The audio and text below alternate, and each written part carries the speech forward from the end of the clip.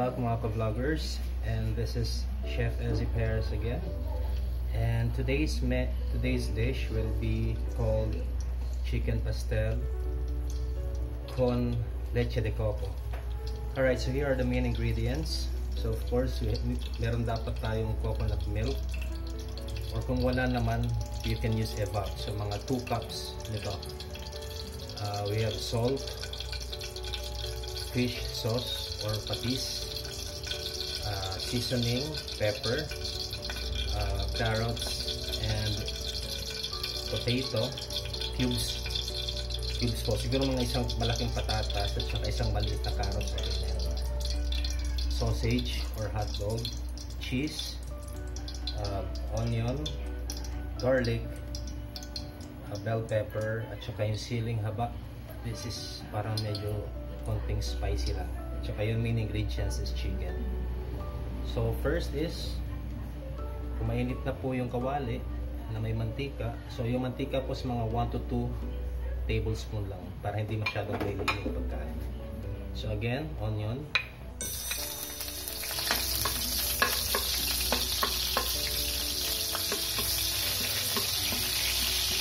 so antayin lang po natin siyang mag-caramelize.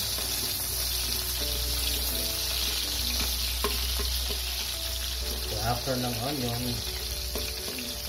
garlic naman.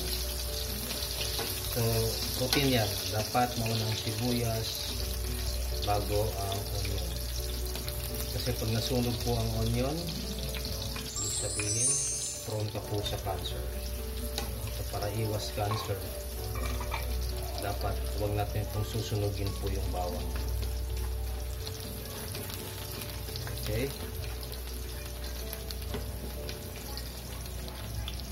so pag medyo brownish na po yung bawang, ang next natin na gagawin is ilalagay na po natin yung chicken.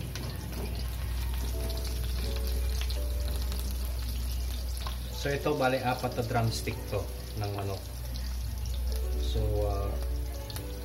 siguro mga 2 lang yung akin dito, the rest sa pinsan ko na. Kaya takihin tayo ng asma. Okay, lagyan na po natin yung chicken.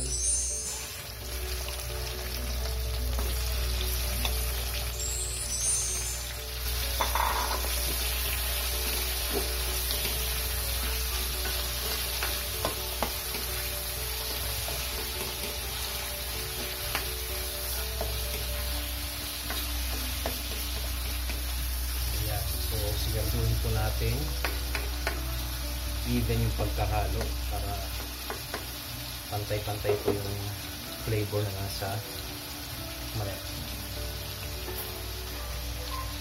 So next is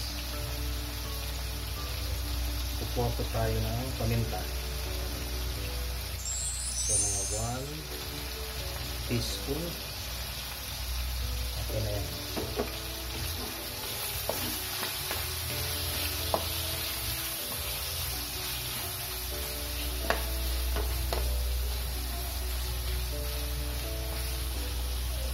Next is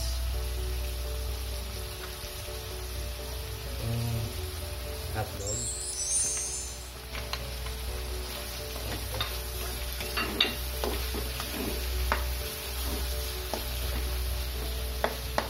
And then salt.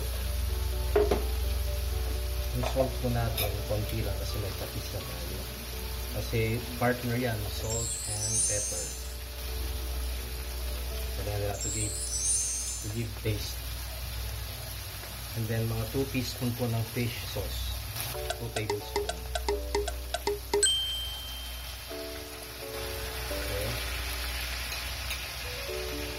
Then yung seasoning,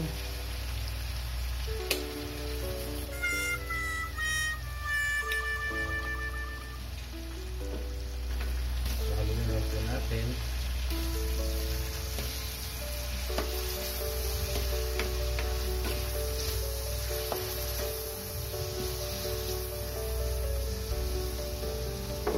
Next is yung bell pepper. Siguro isang buong bell pepper lang. Tsaka yung siling habang na 2 piraso lang po. Diba? Paskong Pasko. Paskong Pasko ang ulam ng chicken pastel. So next is yung coconut milk.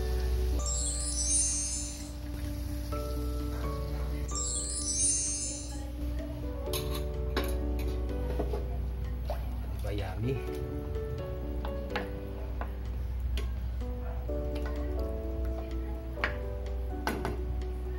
And then yung cheese. Yung cheese yung nabibili nyo sa bakery, yung less than 20 pesos siya. Alam niyo po ba? So kahit anong brand, basta cheese, pwedeng quick melt cheese or yung ordinary cheese. So pakuluan lang po natin siya hanggang sa mag-evaporate po yung liquid kasi magiging malapot po siya. And the next is yung carrots at saka patatas. Po, drain po natin yung tubig. So yung patatas po at saka yung carrots, ibabad nyo lang po sa tubig. Lalo yung patatas para hindi siya mangitim. Kasi pag wala po siyang tubig, nangingitim yung patatas.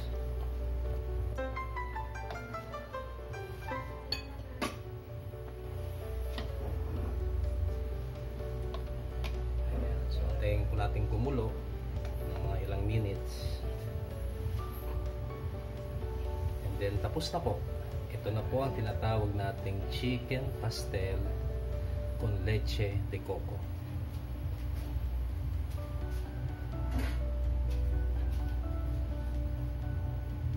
So takpan po natin siya para mas mabilis po siyang kumulo. So again, marami pong salamat sa lahat po na nag-subscribe at nag-like po ng channel ko.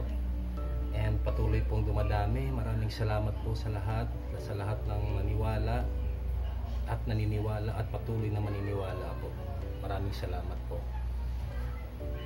So again, this is Chef Ezzy Perez for another yummy and tasty recipe. This is what we call ECQ. Easy and Quicky recipe. Have a great day mga ka-vloggers, and God bless everyone. Goodbye.